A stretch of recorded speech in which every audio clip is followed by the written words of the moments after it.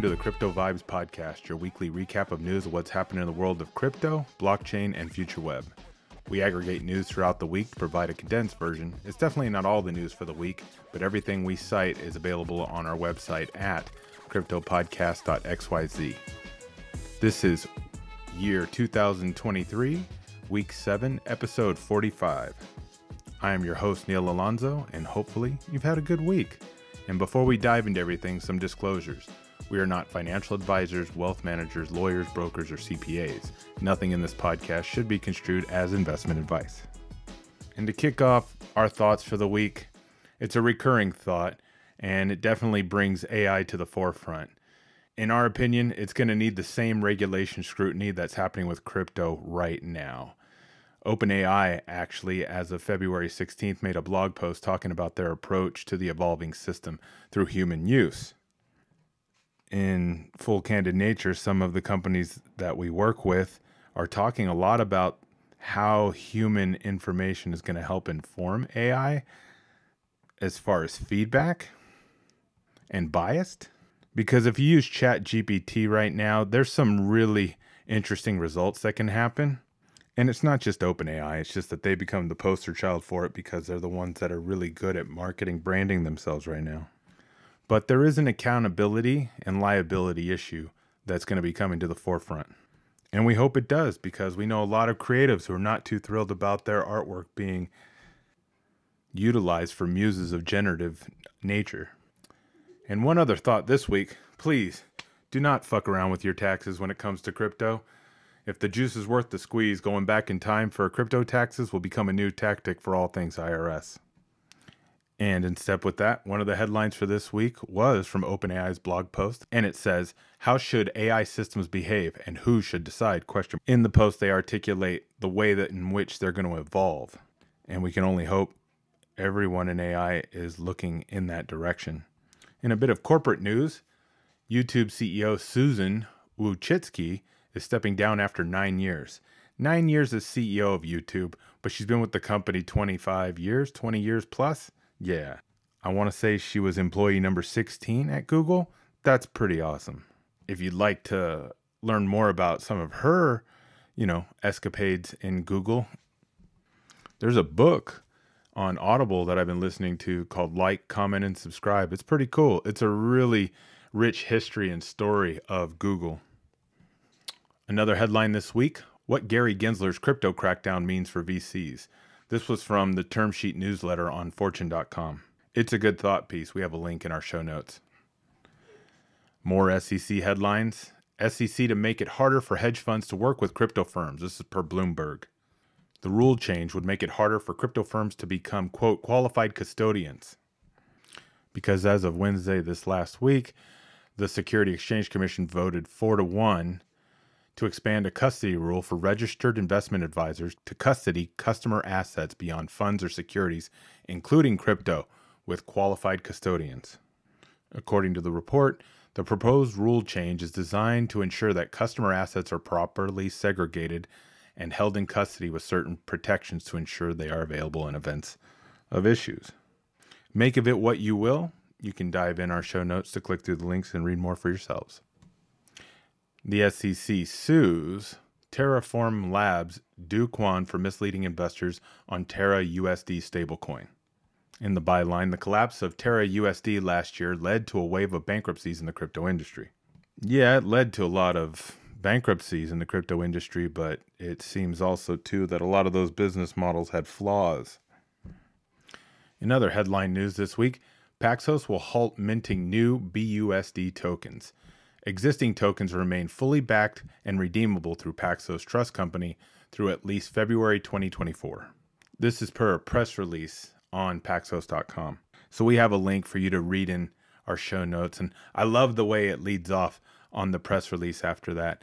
It says Paxos, the leading regulated blockchain and tokenization infrastructure platform, announced that it will end its relationship with Binance for branded stablecoin BUSD.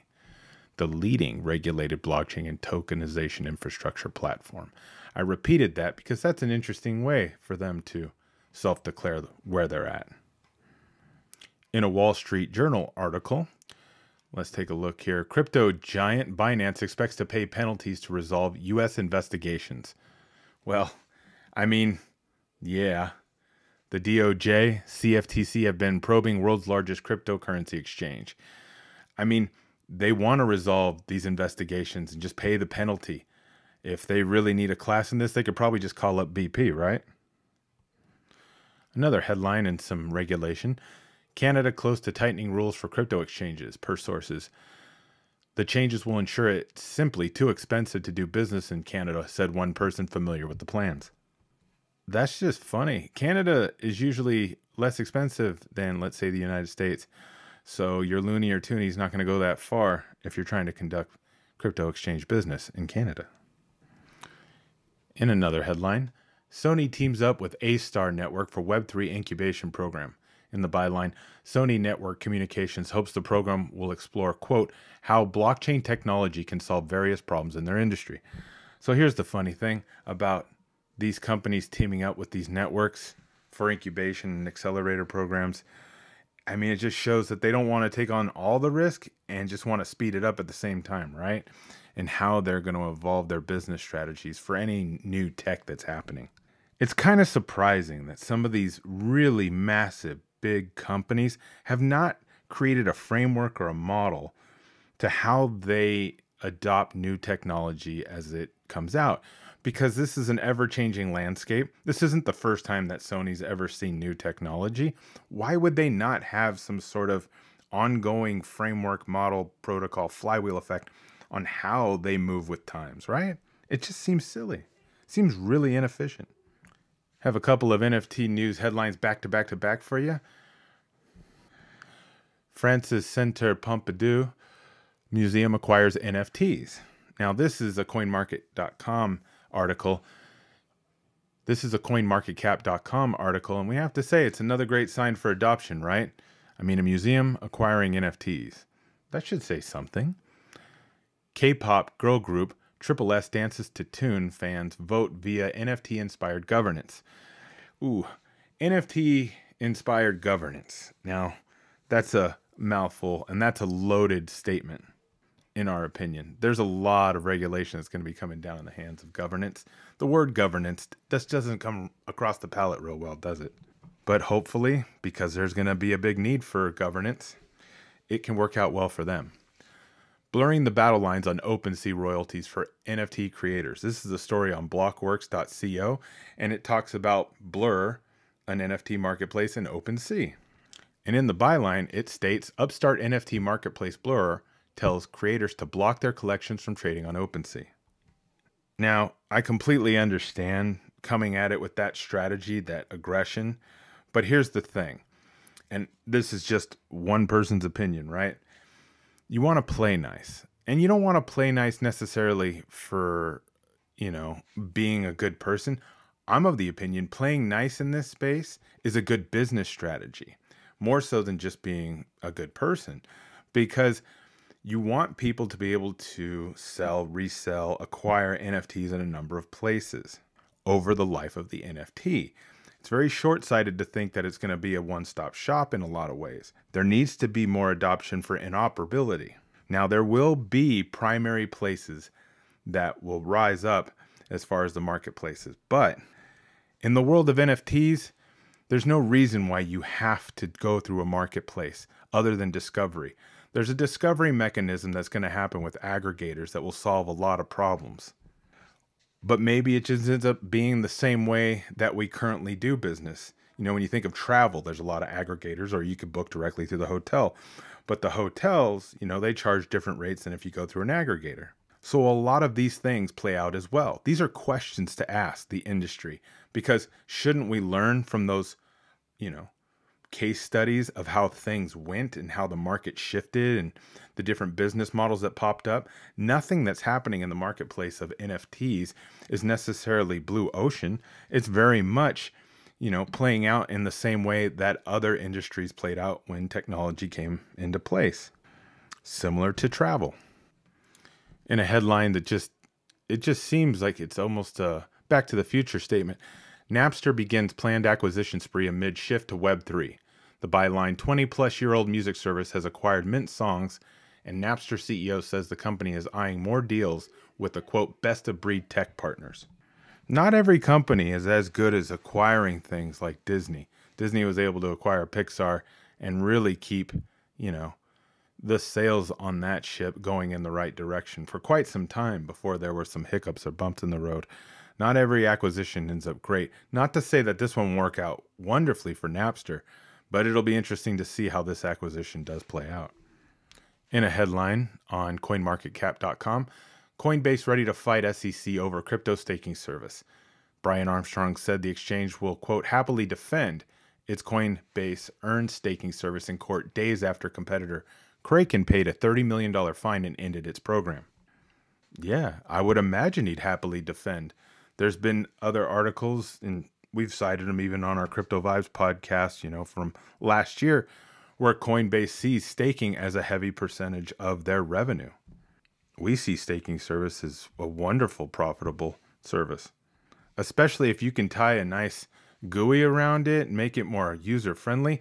Imagine being able to go in through your Apple TV and just selecting what you want to stake, and it just all works out so nice and pretty, and you have a nice dashboard. Why that hasn't been built yet? Beyond me. There is a lot of rumblings that it is being built in a number of different ways. Another headline, politicians demand to know if SEC was involved in timing of SBF's arrest. In an article excerpt, a pair of powerful members of the U.S. House of Representatives are demanding to know if the Security Exchange Commission was involved in the timing of Sam Bankman-Fried's arrest. In an excerpt, it says, in a letter to the SEC, politicians demanded internal communications as well as any communications between the agency and the Department of Justice related to the arrest. I think this is a valid request, right? And in our last bit of news for the week, again, it's not all the news for the week, but can Paris Hilton find you a date or a mate in the Metaverse? In the byline, the queen of the Metaverse has built a month-long dating game in the sandbox where 6 strangers complete quests and choose a possibly real-life partner. I mean, this is definitely intertwining reality television for as real as it is real and Metaverse way of doing things. It's funny how a person's brand, individual brand, can be a crux to have more adoption, right? Now, at the heart of something like this, you would hope people would be able to find love, and we would imagine that the Metaverse is another way for humans to connect and find love for one another. But it's also going to be a heavy, heavy marketplace where there's a lot of profit to be made. There's going to be even more catfishing. There'll be a whole new phrase. It's not going to be catfishy anymore. I wonder what it'll be this next time around of how it ends up being called and labeled. Well, there you go. And thank you to Good Soup Music for that intro and outro song.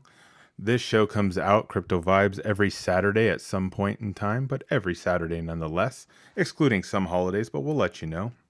This show is produced by Vocal Visual. Again, I'm your host, Neil Alonzo, and if you found value in what we're doing, please share it with others. Who doesn't like to share value? We are cautiously optimistic and hopefully pessimistic on crypto. Have a great weekend.